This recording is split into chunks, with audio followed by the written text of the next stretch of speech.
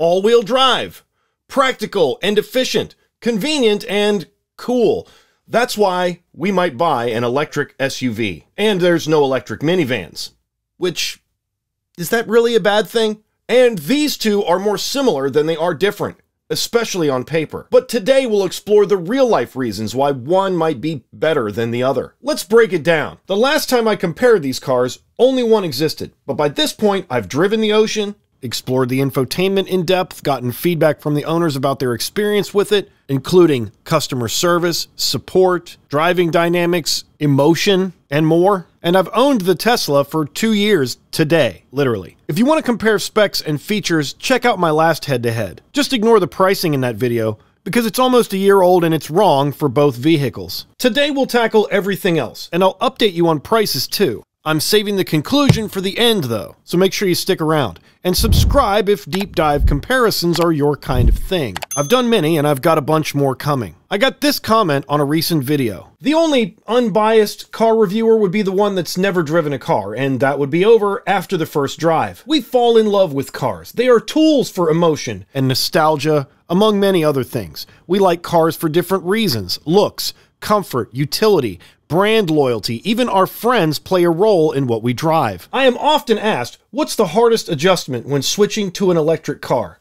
And you may be surprised, but it's your social circle. Convincing family, friends, acquaintances that you've made the right decision is the hardest part. That's why we call it adoption. And because the world is going through the most transformative transportation revolution in 100 years, there's a lot to adopt, and that also means there's a lot to defend. I let a relative in his late 70s drive my Model Y over Thanksgiving break. It was his first experience with an electric vehicle. I'm convinced the robots are going to take over. I am a true believer now, was his exact quote when my family asked him about what he thought about the drive. And as far as comparisons go, the Ocean versus Model Y is the best one, at least right now, because the Model Y is such a different animal than pretty much anything else in its class. It's made by a company that does direct sales. That company only delivers electric vehicles. And there's a lot of controversy involved in whether that's a good or a bad thing. But the Ocean is also all of those things. And with that said, I'll go over some comparisons with the Ocean and the Model Y based on what they both are today. Big emphasis on today. This video will be imperfect because of that. But right now, there are people shopping these two vehicles like crazy, and I want to give you an idea of what an Ocean and a Model Y are like side by side. And then you can decide if I'm truly biased. Let's start it off with the biggest motivating factor for the most people, which is price. When it's time to configure your vehicle, there are 3 types of trim you're kind of shooting for. I want the best one, I want the cheapest one, or I want the best value. So let's look at those for the Model Y and the Fisker Ocean. And first, let's talk about the Fisker Ocean 1. The price is high, but Fisker has made some promises about Ocean 1s if you can get a hold of one. Free infotainment upgrades, that's a hardware benefit. New chips as they become available, but it implies that the current chip is slow. Free over-the-air updates for life. This is great, but implies that other trims would have to pay for select upgrades. Lifetime premium connectivity, implying that premium connectivity is not free for other trims, which is clearly explained in the manual. However, the price is not. A wireless hotspot will also be free for 10 years, also no published cost for the other trims. When new features are available, they'll be made available to Ocean 1 owners first, and the basic warranty extended 12,000 miles to 72,000, plus a 4-year 48,000-mile warranty on select components. No idea what that means. The first tire replacement is free, and there's a $1,000 charge point credit that's also applied. And when the Ocean 1 sells out, the Extreme trim has everything the Ocean 1 has except those benefits I just mentioned, but it's $7,500 less. Until you spec it out, which could make it cost significantly more than the Ocean 1, which is why I don't have it listed as any of the value propositions. But as of this moment, right now, there are fully spec'd Fisker Ocean 1s in inventory available for sale. Now let's look at the best Tesla. The Model Y performance speaks for itself at $52,490 plus a $7,500 tax credit eligibility. Also, inventory discounts are available regularly at this time. While the Ocean 1 doesn't offer discounts, a promotional interest rate is being offered, but the eligibility is limited. I made an entire video, you can check it out in the description. The complexity starts with the cheapest versions. While the Model Y rear-wheel drive comes with all the interior and technology options offered in every Model Y, the Ocean Sport is Spartan at best at this base price. no adaptive cruise, no cabin preconditioning, no heated seats, just to name some of the big ones. Once you get to the packages, Fisker has now decided how much it costs for you to get all the stuff included on the Ocean One in these lower trims, and that cost is $6,999. The Fisker Max package combines all 4 OTA packages, Intelligent Pilot, Performance, Winter, and Ultimate packages into an all-in-one download to get the maximum safety, convenience, performance, and fun out of your Fisker Ocean Sport or Ultra. Notice, Fisker leaves safety out of the base model. And I assume that reference to safety is regarding the Fisker Intelligent Pilot package. That features a 360-degree surround view, evasive steering assist, park my car, integrated drive assist, which is just autopilot with a less cool name, lane change assist, and rear cross traffic mitigation. Adding just those features to your Sport will run you $2,950. For $3,950, you can get the Ultimate package, which has the revolving screen, Hollywood mode streaming services, I guess those aren't included if you don't add this package, premium connectivity, a web browser, valet mode, seat memory, and rain sensing wipers. That's right, no seat memory in an Ocean Sport. To unlock the performance, that package runs $699 and includes Hyper mode with quicker acceleration and Boost mode with more quicker acceleration. But for just over $1,000,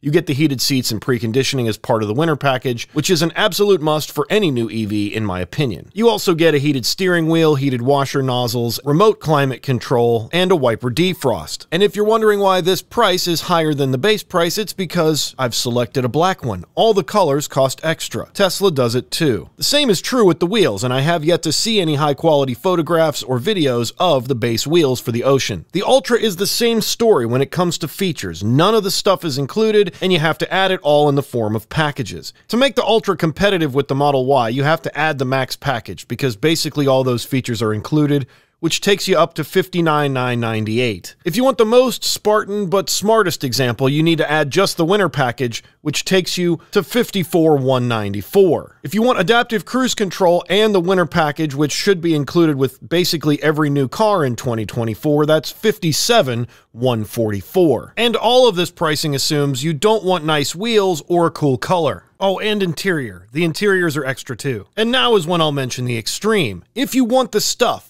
and you add it to the Ultra, it's basically the same cost as the Extreme, except with the Extreme, you get the solar roof and a piecemeal of quirky extras. The TLDR here is that just like every other automaker, Fisker is not competitive against Tesla prices. Tesla decides what the market prices are. Fisker has just been doing the best they can to keep up. Okay, so anybody can tell me how much they cost, but what do they like to live with? The Ocean rides better than the Y. I'm gonna tell you right now, the suspension is a blessing. This is very comfortable. Yeah, the suspension is insanely good.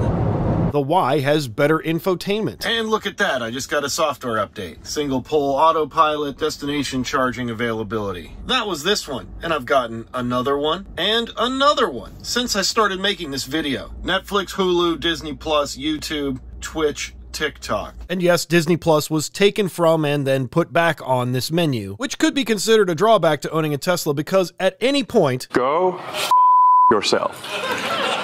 Is that clear? And then there's the if you're not an adult menu. If you didn't realize, kids are the ones selling these cars. The Battle of Polytopia, Mahjong, Sudoku, Skyforce, Solitaire, Cat Quest, Fallout Shelter, Stardew Valley, Backgammon, Cuphead, Beach Buggy Racing, Chess 2048, Asteroids, Centipede. And all the settings on how you play are right here. The Ocean is more ergonomic and familiar. The Y has a more open feel inside the cabin. The Y is also boring inside for this reason. The Ocean has cool interior features. The Ocean is incomplete. The Y is road ready. The Ocean looks cool, but the Model Y wins coolest charge port for sure.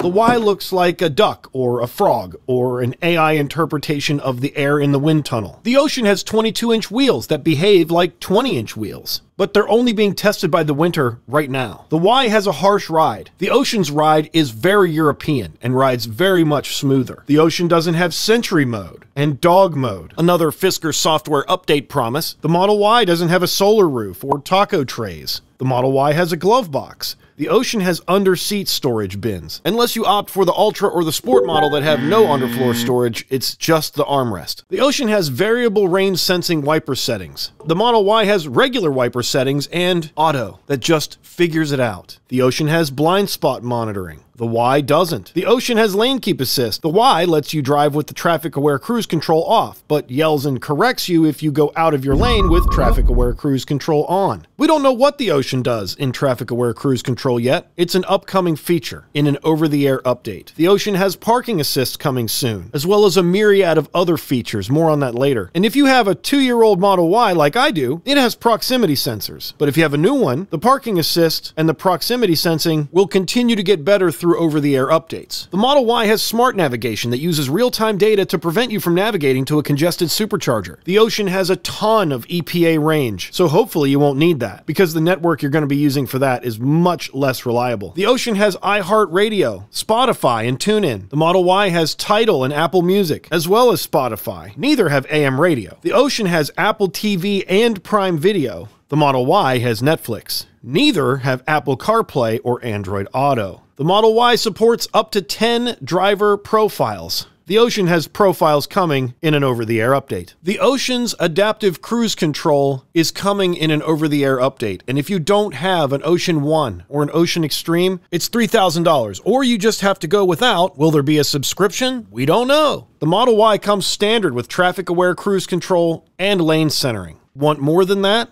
For $199 a month or $12,000, you can ask your vehicle to navigate all the way to your destination with just a few taps on the wheel every 30 seconds. But both companies are still figuring software out. All this other stuff included in this $12,000 price are not available right now on a new Model Y. The Ocean has comfortable, cool seats. You can get them in different materials, some of which are fully recycled and one of which is Alcantara. Aside from black and white, there's also Malibu, which looks great in person, as well as black and white. The Y has comfortable seats. They are offered in black and white. Neither vehicle has cooled seats. The Model Y climate controls work exactly the same in the Ocean as they do in the Model Y. The Tesla's climate control is all screen-centric. The Ocean has some buttons, but both are visible all the time. And the Ocean does have a problem with the air vents not functioning properly until you get the right software update. The Ocean has a steering wheel heater. The Model Y has a 2-stage steering wheel heater. The TPMS in the Ocean will tell you if your tire is low.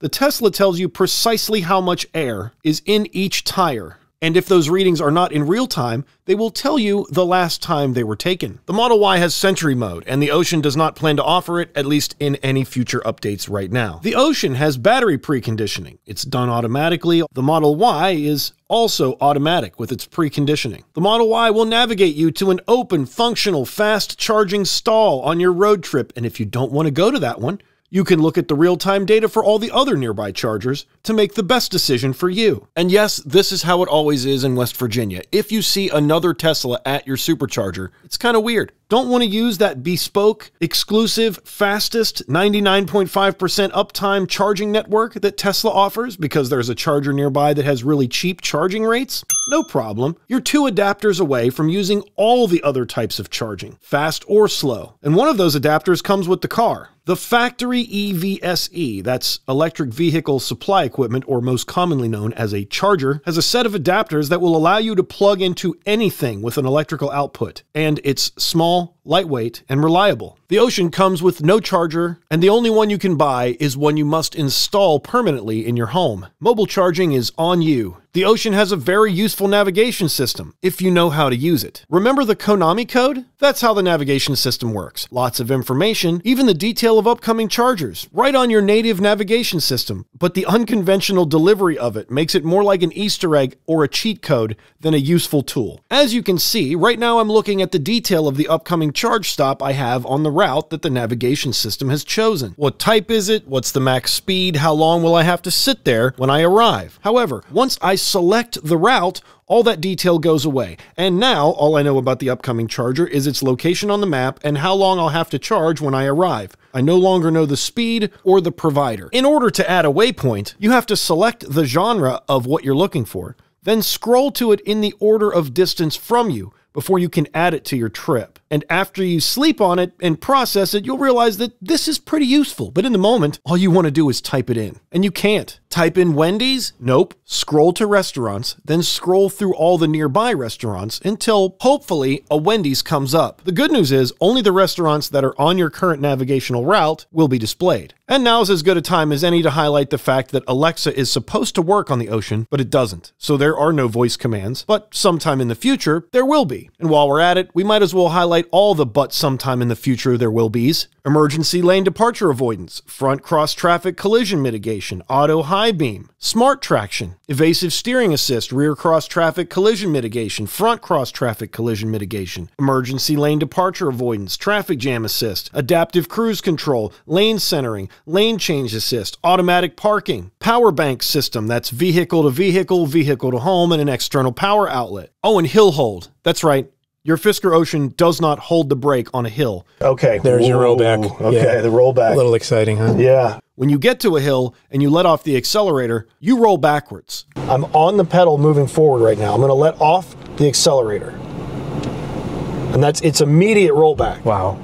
But before you think these features aren't available, make sure you check to see if an update hasn't fixed them since the publishing of this video. For example, at the time of the publishing of this video, some Ocean owners have the ability to connect their Ocean to Wi-Fi and some don't. Same with the trip meter. Don't think that sounds bad? It's a nightmare. This is a message from Fisker to Fisker Ocean owners in a private VIN-verified Facebook group. Thanks for the feedback. Our goal is to have everyone in Group 1 or Group 2 at all times. We're working hard to make that happen. It should appear straightforward if you're in Group 1, but if you're unsure about being in Group 2, 3, or 4, you're more than welcome to send us a PM. And here's those groups. Group 1, you are already on software version 1.10 and we are updating you to 1.11 as we speak. Once fully updated to 1.11, your car will show the correct release notes. Group 2, you're already on software 1.10, but we have not started updates for your car yet. Your software version may have been manually confirmed by an employee. If you're unsure, please PM us. Group 3, you're not quite up to date, but your Fisker Ocean is capable and you're on the way there. You're seeing a version lower than 1.10 in your user interface. You should be updated very soon. And Group 4, a small group of Fisker Ocean 1 owners are on older versions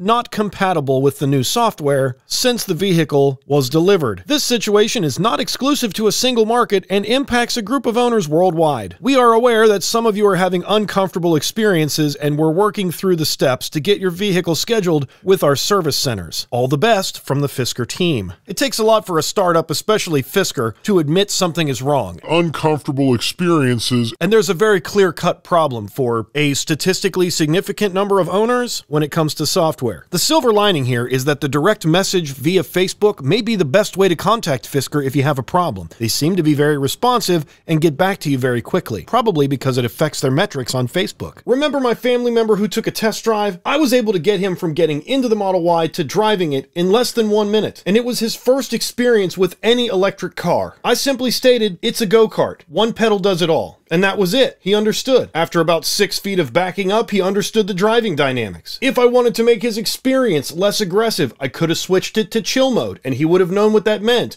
because of what it's called. Compare that to the Ocean and its drive modes. Earth mode is more regen, less power, more pedal travel, and more range. Want to merge? Gotta floor it. Want to get some acceleration? You gotta floor it. It also drastically impacts the performance of your HVAC. Fun mode is middle regen, more power than Earth mode, but not all the power, and average pedal travel. And if you thought this was meticulously thought through, Fisker recommends you use Fun mode for daily driving, but starts the vehicle out in Earth mode every time you turn it on. Hyper mode is all the power, or at least almost all the power, less regen, unless you go into settings and ask for more regen. But there's not enough regen in any of these modes to stop your car. And no matter what, it behaves like a gas car in the fact that when you don't apply any pressure to either pedal, it just rolls forward. Unless you're on a hill, at which point it will roll backwards.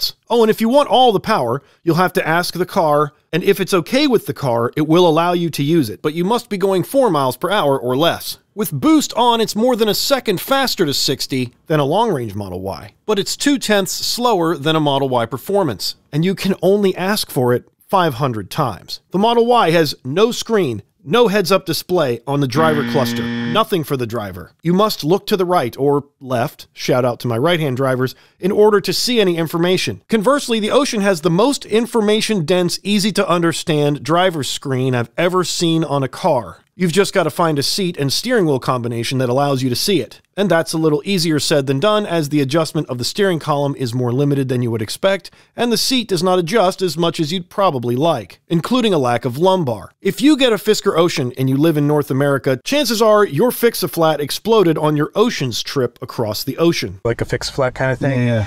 That had leaked all over. You probably don't have floor mats, even if you ordered them, and nobody knows when you'll get them, but they'll be happy to open a ticket. Speaking of tickets, there is an 800 number that you can call, no matter what trim of the Ocean you plan on getting. However, good luck getting someone to answer at a Tesla 800 number. Disclaimer, do not call this number. I have no idea where it goes, and I have not looked to see. Let's talk about service. Service is the profit machine for the dealership. That's why a new key for my 2012 RAV4 was a $400 quote from the dealer. But Tesla is not a dealership, so the experience is different. The dealership has an incentive to make your experience good. There's no incentive for Tesla to earn your future business. You bought your car online. And that process is so simple, you'll probably do it again if your experience with the car is good. That's why Tesla tries to turn away as much warranty work as possible, and other work too, for that matter. They told me to go somewhere else to get a windshield when my wife cracked hers on her Model 3. So you have to push a little bit to get things done. Once they are done, they're good for the most part. And if you're fortunate enough to get mobile service, that's really convenient and can be really good and simple. To compare, let's walk through a Fisker Ocean One experience right now, from delivery up to a service completion. This is a series of emails a customer sent me after delivery and a week of ownership and a service appointment, and covers almost everything I want to go through when it comes to service. The customer information was sent to me via email at adamsevreviews@yahoo.com. Feel free to reach out to me anytime with any questions or concerns. That said, here we go. The doors and trunk won't lock and unlock on command. I parked it overnight and found the tailgate open in the driveway in the rain. The windows and tailgate window also accept commands intermittently. California mode only works from inside the car. The key fob only works from about 10 feet away. No comprehensive list is provided by Fisker of the features that are present and those that aren't. I find new ones missing as I drive. The phone app doesn't do anything. Functions fail without warning all the time and require an infotainment reboot. Backup cameras are not infotainment. Alarm resulted after foggy weather. Constant alarms can't be silenced. No garage door opener, no built-in Alexa. Maximum 32 amp home charging, around 6 kilowatts. Pre-delivery quality control is non-existent. Mine was delivered on a Sunday with 1 hour notice at 7 a.m., including low tire pressure and minor paint scuffs. Total power failure 2 hours after delivery that corrected itself several hours later. Here's that example. State of charge went from 70 to 0 and everything is locked and the car won't move. When it was time for an update, I thought you might like to know the Fisker techs are liking your content. My Fisker tech contact sent me this to prepare for an over-the-air update, and that does happen to be my actual video. I had a visit today with Fisker software tech at my home to investigate the various software issues. It took about 10 days to escalate my concerns. I had an extensive conversation. The tech does a Zoom meeting with the tech group several times per week. He also has meetings with corporate and Gita Fisker daily. He worked on most of the cars shipped to the Virginia, DC site until a month ago when staffing increased and he was assigned to my region. After connecting my car to a laptop and OBD, he could read my software version and history and was convinced that I have had an unannounced over-the-air software update sometime after I received the car. He says the next update will resolve many of the bugs I and others are having. He has seen it and says the improvement in touch response and errors is noticeable. Not to be confused with the update coming in Q1 of 2024. Some owners' OTA updates were rolled back because they found it caused new problems. Numbers ending in 27 are the latest US version. You can only definitively tell your software version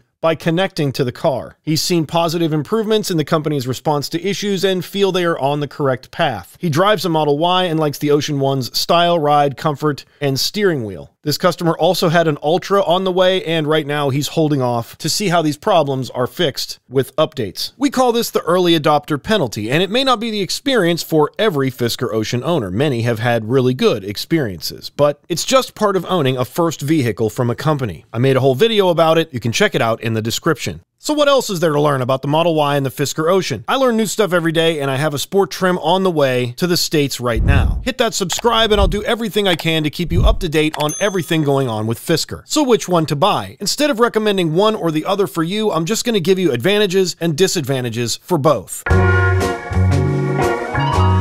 In order to get this review right, I have to dispel some industry assumptions about the people who buy electric vehicles and why they buy them. And for that, we have to zoom out. Let's group up the buyers. First, you have early adopters, or Person A, let's call them. These are people who are actively researching and trying to get into the EV market because it's new. It's also interesting and fun. We as car owners happen to like all those things. The aughts was a horrible decade for creativity in automobiles. The new M3 or the new CL55 or the new RX 350. But right at the end came the Roadster, and then the Nissan Leaf, followed by the Model S, etc. And those vehicles gave birth to the compliance era of electric vehicles. You know the stars, but the compliance era has been over since the Model 3. We are in the opulence era, the tail end of the opulence era to be exact. And the EV era is next, or the era of the EV. You know, they call me the Lord of War.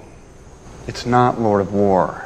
It's Warlord. Thank you, but I prefer it my way. And if you notice, the auto industry severed the head of the compliance era as soon as profit could be made on an electric vehicle, or at least investment could be justified, because we couldn't have a coexisting compliance and opulence era for obvious reasons. So why is EV demand at a standstill right now? Because the opulence era cars are old. What was once coveted is now regular, you know, like your Lyft driver might have one. But they still cost too much. And right now, it's not even the sticker price. We haven't survived the pandemic era quite yet. The impact is still here in the form of interest rates. They make this car cost the same as this car. And this car isn't cool anymore. And Person A, the only person who could afford the car when it was cool, already has one. Your Person A might trade around, but for the most part, the early adopters have adopted. When selecting a vehicle, Person A has two tiers of importance: the make or break tier and the heavy consideration tier. Tier 1, or the make or break tier for Person A, is style, design, driving feel, long range, curb appeal, ease of use, scarcity, and wow factor. Tier 2 is small for Person A, price and practicality. They aren't deal breakers, but they're still in consideration. If we were talking about gas cars, Tier 3 would be brand loyalty, but we all know that that doesn't really play here. If you're a Honda guy like I used to be, well, you just have to say that you're fine when you're not. Yeah.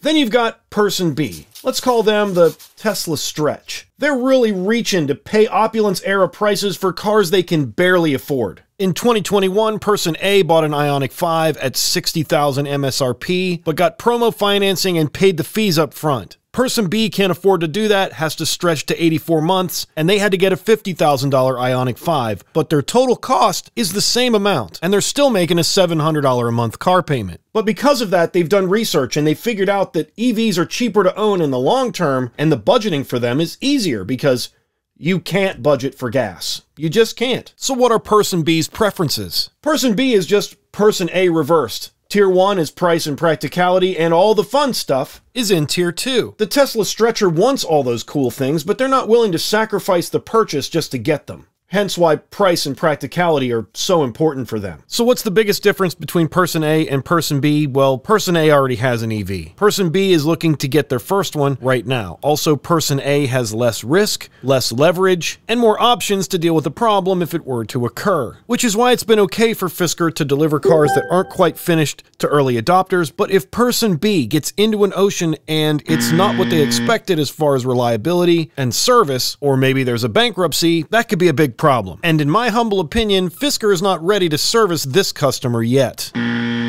So, contrary to popular belief, a lot of the people who are shopping for an EV right now are not trying to buy them because they're cool. And I suspect it'll be a hit among people looking to make the switch to EV, but they want something practical and kind of cool. Side note, I'm almost 100% sure that man has never even charged an EV before, so why are we listening to him? People, and by people I mean people right now, are buying EVs to save money on gasoline or to stop buying gasoline. And EVs are starting to make sense for basically everyone. I used to argue back and forth with people about why a gas car was better than an EV. It's kind of been distilled down to just and that's it. And that's it. But there's a huge disconnect between EVs and buyers, and a huge part of the market is missing. And when those people start buying EVs, we will have entered the EV era. So, who is Person C? The used market. And it's too broad to describe as far as the type of buyer, because if we don't buy new, we buy used, and this is how many people buy used. And that's all. Kevin! I mean, that's it. When that Inflation Reduction Act rule about used vehicles goes into play, you know, this one, then we know we're in the EV era. We can call it the iPhone era if you want. I had no cell phone until digital service came to my area. Then I could afford one. And once I had budgeted for owning a phone, better phones came along. Data plans were extremely expensive, hard to justify, and completely useless for most people. Until the iPhone 3GS. It had features that made owning a phone make sense, like the App Store. A 5-year contract plus about $20 extra monthly. Put about 90% of the functionality of that HP Pavilion on your desk with massive monitor into your hand. The smartphone was here to stay. So if EVs go the way of the cell phone, person B who is shopping for an EV right now is also a really early adopter, unless you live in Norway. Why am I talking cell phones? Because it's easy to hate the YouTuber who has a Lucid, but it's harder to hate your dad for owning an EV. So what does this have to do with the Model Y and Fisker Ocean? Person A is buying the Fisker Ocean 1. It's the newest thing, but the Extreme, Ultra, and Sport, the Ultra and Sport especially, have a completely different market, and they're all Person B. And they need price and practicality, and part of practicality is reliability. And the Ocean ticks all those other cool boxes. But that $25,000 used EV threshold is fast approaching, and it will turn Person B to Person C overnight, which means Fisker is running out of time in more ways than one. So let's do it. Advantages and disadvantages of the Fisker Ocean and the Model Y. 1. Has to be price. Fisker is a startup, and a lot has changed in the 4 years since they figured out how they'd have to price the Ocean. Tesla is definitely not a startup anymore, and they currently offer the best bargain in the business in every vehicle class that they compete. Advantage 1 for Fisker, it's new. New design, new company, new design language. Everything about it is brand spanking new, and you get to be a part of that. In fact, Henrik Fisker's goal is to have 4 brand new features on every one of his vehicles that are offered by no other company. Part of being a new company and a new vehicle is having a new approach to building vehicles, and Fisker has done that as well with a dedication to sustainability. It's also why you pay the premium. Advantage 2 for Tesla is software. Anyone can pretend that Fisker is going to have revolutionary software features in the future. It's just that currently they don't. Advantage Tesla. Advantage number 2 for Fisker is design. It looks cooler. No question, no notes. Design, perfect. No bad angles on the Fisker Ocean. Henrik Fisker has a history in design, and it's decorated. He's one of the best. If this car didn't have a beautiful silhouette, there's no way I would have a YouTube channel about it. The reason I reserved it so early, so long ago, was because it was the best looking SUV I'd ever seen with a plug. Point blank. Advantage number 3 for Tesla is, call it what you want, tried and true, road tested. My favorite expression, it's not a driveway ornament. People drive these things. Hertz has 80,000 of them. It is the ultimate electric road trip, or arguably the ultimate road trip car in North America. We could call it a myriad of things, but let's call it verified reliability. Ocean One owners notify me and celebrate when they have several drives in a row without any error messages or problems. I did 11,000 miles on my Model Y this year with no error messages or issues. If 3,000 people are willing to watch a video to find out if a Fisker Ocean can drive 142 miles in the rain, there might be a reliability issue. Verified and reliability are 2 words you do not use to describe the Fisker Ocean in 2024. Remember, earlier in the video, Fisker admitted some Ocean owners are having uncomfortable experiences. So please refrain from accusing me of not having any evidence. So if the Ocean isn't verified and can't guarantee reliability, what can it guarantee? Well, the third advantage is, it is not a Model Y. Yes, I used it in the last comparison, but it is still true and likely means even more now than it did last year, because in the last year, Tesla has sold a lot of Model Ys. And they don't call Teslas the California Camrys for nothing. They're reliable, there's a million of them, and because of that, all the cool things about them kind of fade into mediocrity over time. In fact, the software allows Tesla to have a simple, ergonomic, minimalist design in the interior. Throw that simple interior into the mix, and it looks like 3 reasons to buy a Camry 10 years ago. That said, part of owning a Model Y is also disadvantage number 1. Go yourself. What do we call this one? Controversial leadership behavior? How do I explain this to Mom? How about that? Volatile public perception. There. Is that clear? I hope it is. Let's just go ahead and get all the Tesla disadvantages out of the way. It's an old design. Project Juniper is definitely on the way, and just like the Fisker is brand new, the current Model Y is at the very end of its life cycle. You can call Hardware 4 the mid-cycle refresh, but either way, this design is on the way out. So what do you get when you add up verified reliability, reasonable price, and old design?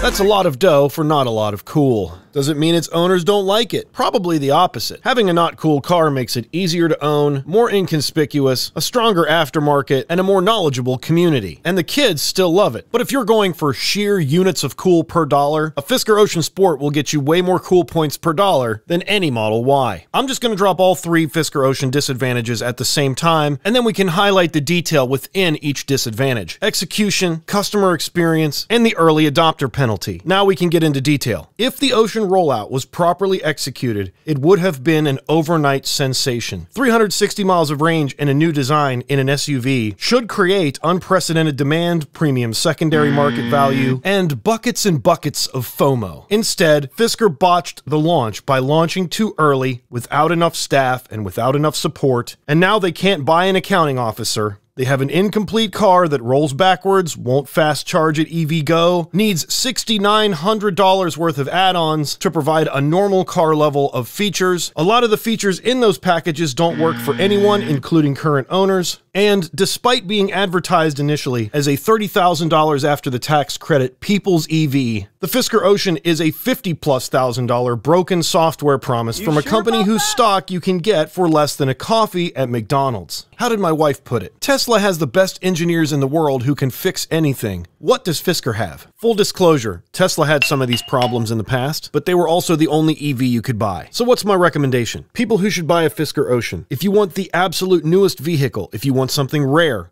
and interesting, if you want to win cars and coffee, the Ocean does those things. In my opinion, both cars are fun to drive, but the Ocean admittedly is fun to park, because no matter what speed it's going or where it is, the Ocean gets attention. If you're here doing research to find the best one before you make a purchase in the near future, that's the Model Y. It's better at road trips, even though the Ocean is the SUV range king. But we all know charging is more important on road trips than range. Both have one-of-a-kind features, but an Ocean owner has to be special too. The car needs TLC because of the early adopter penalty, which I've distilled down to this list. This will be hard to do, this will affect your emotional driving experience, and in turn force this to be true. There is evidence of this everywhere, and you'll have to take this into consideration also. Selling it's going to be hard, you're buying something that isn't done yet, and this one speaks for itself. But if Fisker can get it right in 2024, this is the best Model Y competition. The only question for you is, are you willing to risk it? Want to know what it's like to drive the Ocean? That's here, with a shorter version right here. Also, dive into the interface on this one thanks to Brian, Bill, and all the subscribers out there who have sent me photos and videos and information about the Ocean. I couldn't make these videos without you. Subscribe for more. We'll see ya on the next one. Hey, smash the like button. Thank you.